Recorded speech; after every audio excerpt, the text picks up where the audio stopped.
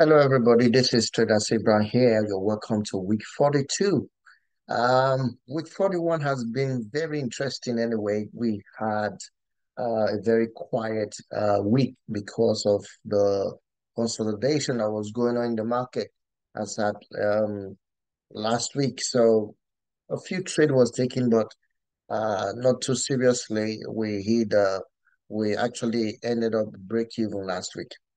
Um, yes. So the first thing I want to look at today is what are we going to be trading this week 42. Um, the first thing is we're not going to be looking at GU this week. We're not going to be looking at uh Euro USD this week because I will show you the reason why that is in a moment. We are on a consolidation on those pairs right now at a very strong support area or the higher time frame. So let me quickly just show you what I mean. As you can see, this is the on my left is the daily time frame. You see, price has created a strong resistance at this level, major support.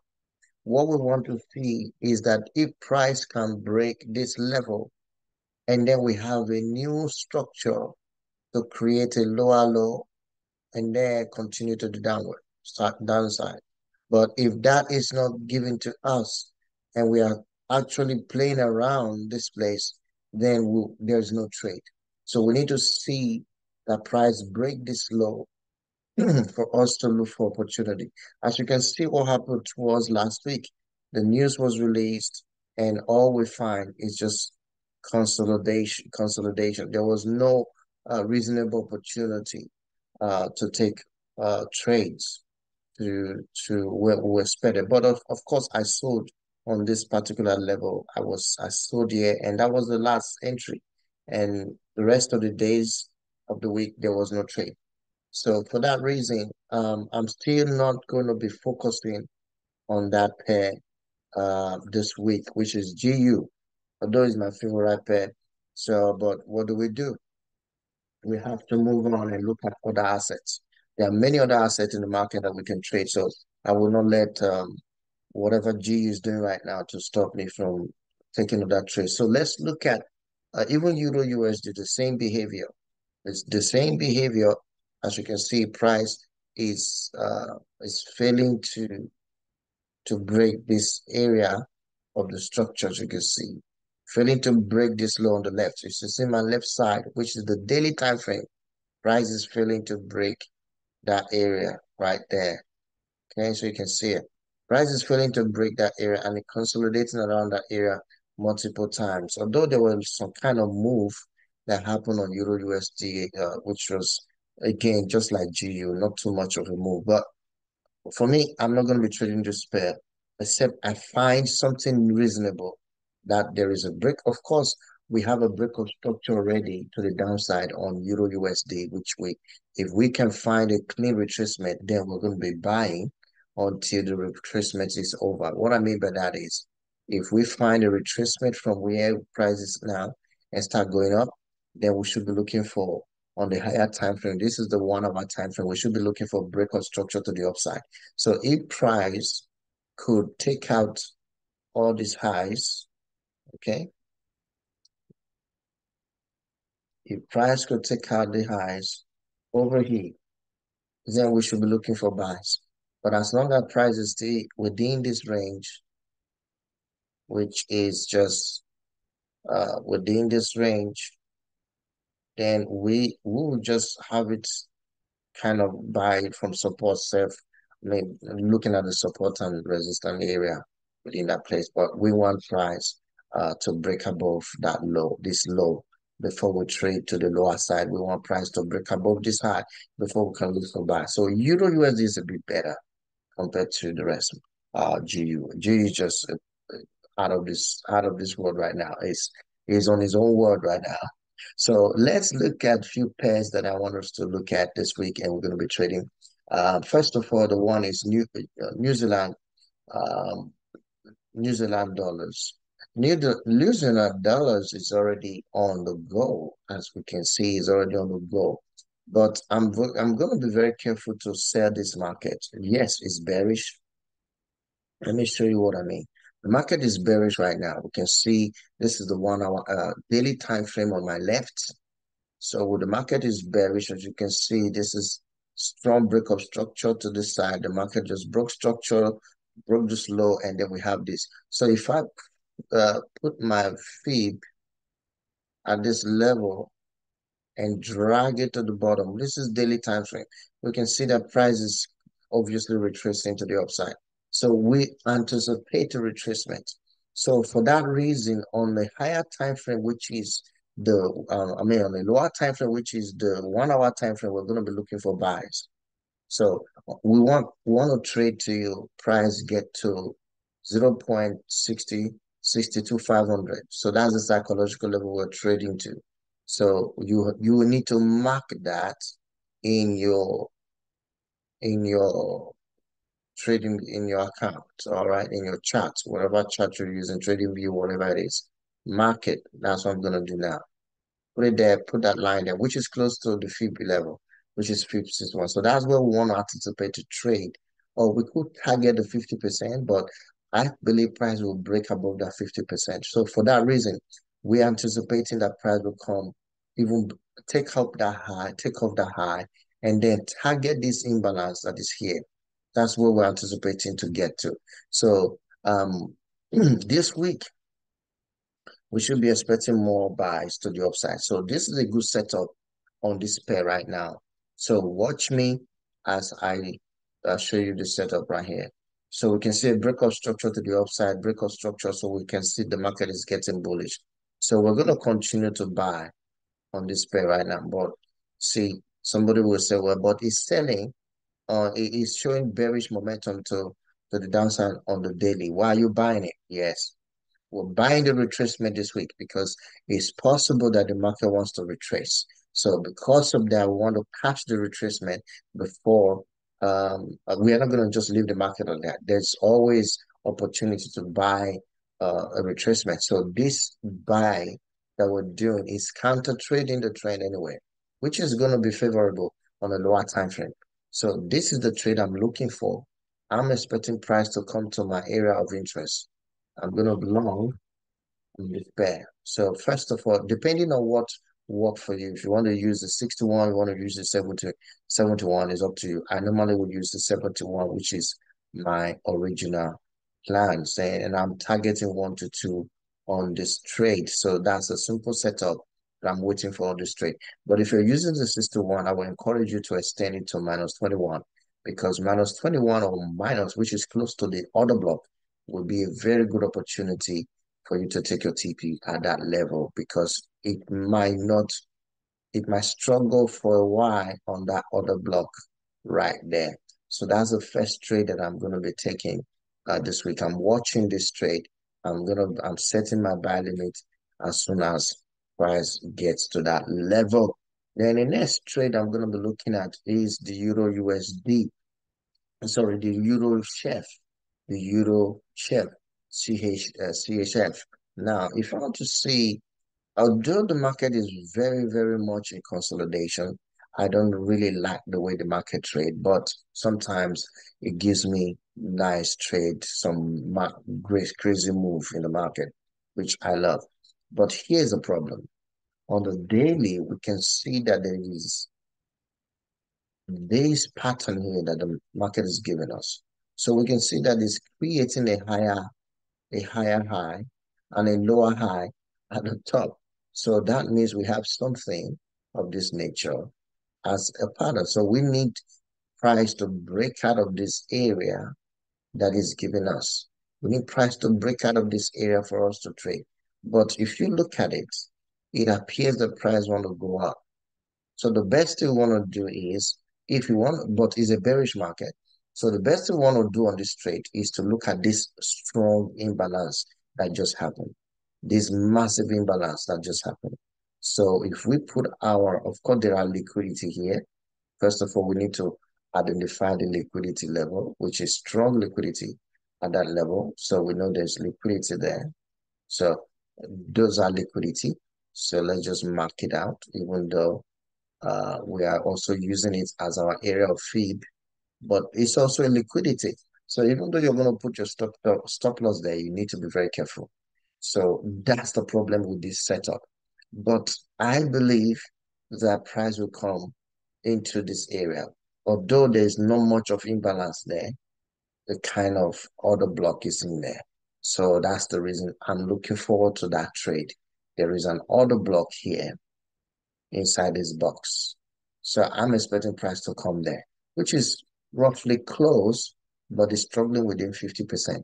So I believe there's still one more push up that will make price take out the liquidity that is in the daily time frame. As you can see, look to the left, look to the left of my chart, you see this area here. That's liquidity that price may come to take out. So I'm expecting price to come there to take out liquidity on the daily. So for that reason, I still anticipate that price will actually, fill up that imbalance that is there and then drop even further. As you can see, this level now will be the liquidity on the daily at which price will come to, which I'm anticipating. So on this pair, I'm going to be selling it. It's risky, yeah, but we're going to take it. We're going to take a short on this pair this week. So mark that on your chart. And we're going to take a trade. We'll just target that level. Put our stop loss here again. 1 to 2, not too bad. That's what we're targeting. Put our stop loss there. We target 1 to 2. And we are expecting price to get here unfailingly. So this is the second trade that I'm looking to take on this week 41. I mean 42. So let's look at the next one, which is UAD, AUD and USD, which is Australia dollar pair. Now, on the Australia dollar pair, if you look to the left, which is also my daily time frame, which I'm using as a major momentum for my trade, directional bias, we see that the market is bullish. It's obviously bullish. We don't need to speak much language on that. The market is extremely bullish. So for that reason, we are anticipating a pullback, which already began. As you can see, the market has begun a pullback already with this pullback going on. It's just a simple fib you put on it because you want to know where the market is going to get to anyway. So this is a pullback going on right now. So remember, this is an impulsive move you're looking at. So a pullback is going on. So this one now, the trend has begun. The market is now bullish. The market has resumed its momentum. That means if I was to trade the daily time frame, I would be in this trade right now. If I was using trading the swing trade on the daily time frame, I'm in the trade already with that entry. Because while the retracement was going on, I will put my fib here, wait for that retracement to happen, and then anticipate the order block and look for extensive order block, and also find out that there are breakup structures. I mean, there are things I will look for me to get into the trade, which is valid. So for now, I've already validated that. So the next thing we're going to do is to take this trade from here. So we're going to be buying on the 1 hour time frame. We're going to be looking for entry at this level. So wait for price to pull back into where my stuff. This thing keep moving. To pull back into this area, and then we'll take a drive up. Now, watch this area. First of all, you notice that there's a clear imbalance here. That's very important. And then we have another block. Very important to know that. And also we have that there's a liquidity at this level. Okay, liquidity is not that much a problem. That will not be much a problem at all because it's not that strong area of liquidity. So a long position will be taken on this pair and we're buying all the way to that level. Again, 1 to 2. No big deal. We want to take that trade and we're out. So this is the third trade that we're taking for the week. Then the fourth trade is going to be Euro New Zealand. Now, the Euro New Zealand is a bit tricky. That's why I'm not going to really, it's a bit tricky, but let's hope it gives us the opportunity. As you can see again, I haven't done the analysis before. I'm waiting for price to come over this place. So price coming over the place means that price is going to sell more. So on the lower time frame, like 1 hour, I'm going to be looking for more sales because we can see the structure is giving us break of structure to the downside. Imbalance is already filled, is reacting to this other block, but that's where I said there is a trick right there. So it's reacting to the other block, but I can tell that the market is ready to pull back. So for that reason, I'm going to be looking for a sell on this pair. Okay, we see price is very close to the other block. So I'm anticipating that it may touch the 50, I mean the 61 and smash down quickly. But whatever the case is a separate, is a sell structure that we're looking for. So if you use this level, then use it well. I'm gonna have again 1 to 2, again 1 to 2 every time targeting that 1 to 2 because I don't want to over exaggerate the market. Once the market give me 1 to 2, I'm done and I'm out. So this is the trade I'm looking forward to take, and that's the fourth one. Now the fifth one is gold. Most of you requested that I should do analysis on gold this week. So here we are on gold. Now, first of all, we can see that the gold market is very bullish on the daily time frame. As you can see that the market has resumed the momentum. If I put my fib here, you will notice that the market, what's it? Let me put my fib there. You notice that the market has resumed that momentum to the upside. Yes, it did not come to 61, rather it rejected at 50. So when the market reacted at 50 and started rallying up, that's how gold is. Gold will normally not come to 61 or it will not come to 71. You will never, except there's extensive retracement. Normally gold will do retracement within 60. So just in case you're trading gold, I think I should put up the feed for that now so you can see it. Just in case you're trading gold, let's give you the feed for that. Where is it? Where is it? Where is it? Where is it? Where is it?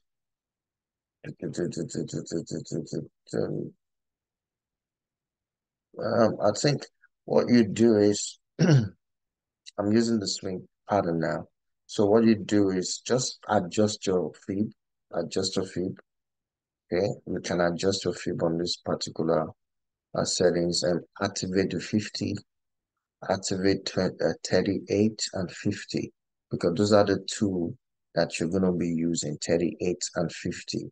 So yeah, as you can see, price reacted to it crazy. So let's turn off the 51 for 71.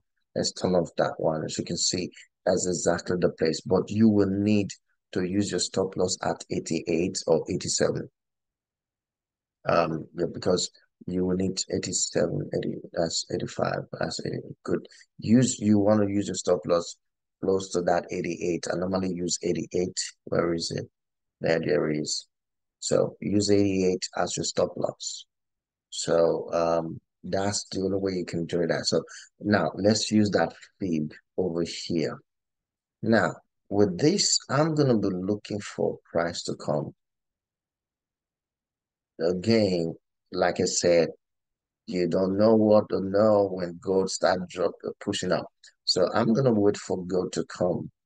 Um, I'm buying gold. So that's gold is bullish. We'll buy. So I wait for a pullback into 50. Okay, I wait for pullback into 50. 50%. It normally does 50%.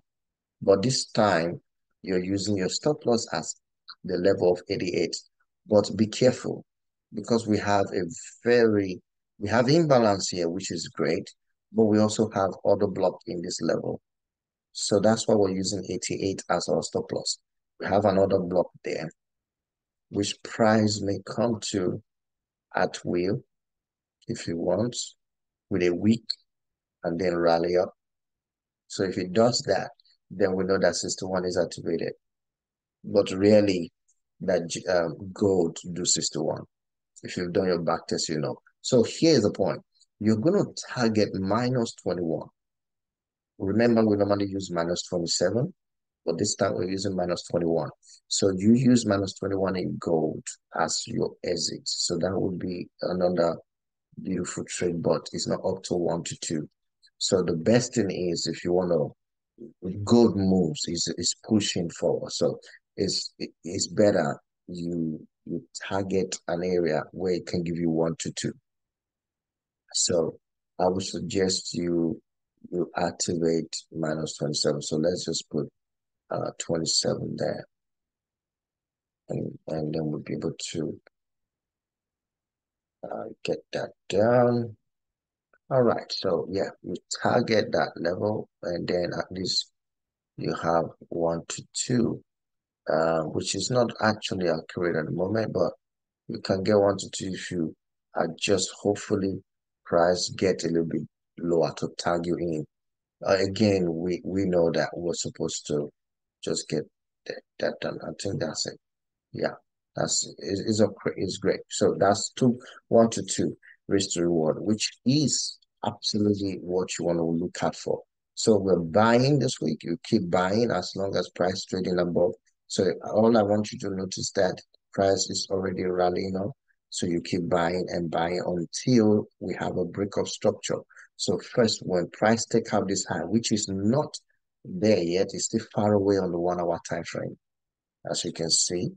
So you keep buying until price get to $2,684 in gold. So once you get to 2084, $684, then wait for price action. So that's the level here, 2086, 2684, around this level. So you want to wait for price. This is where you should look for taking TP overall anyways.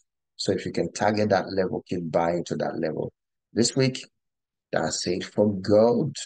So guys, those are the trade we're taking this week. I hope you guys enjoyed the section. If you're watching this video for the first time, this is Trader Stibla. Again, I want you to hit the like button, hit the subscribe button, and keep following us because there's so much information for you in trading industry. And also this week, hopefully, there's so many news coming in. There's so many fundamentals coming in. I want you to be careful. And hopefully, if we find opportunity, we're going to go live and we're going to be trading live. So if you want to know how we trade live, watch our previous live stream video where we trade live and how we do it. So you can join us this week for the 42 as we find opportunities in the market and then we trade it. So this is how the pairs we're looking at this week. These are the pairs I'm going to be watching. And guess what? I'm going to be taking those trades just the way I want to take them from the 1 hour time frame. I'm not going to move away from them. We're going to be watching the pair until they get there. So we take our entries and that's it. All right, guys, that's how we do it. And then I'll see you next week. Until then, gather the peeps as much as you can. Bye for now. Cheers.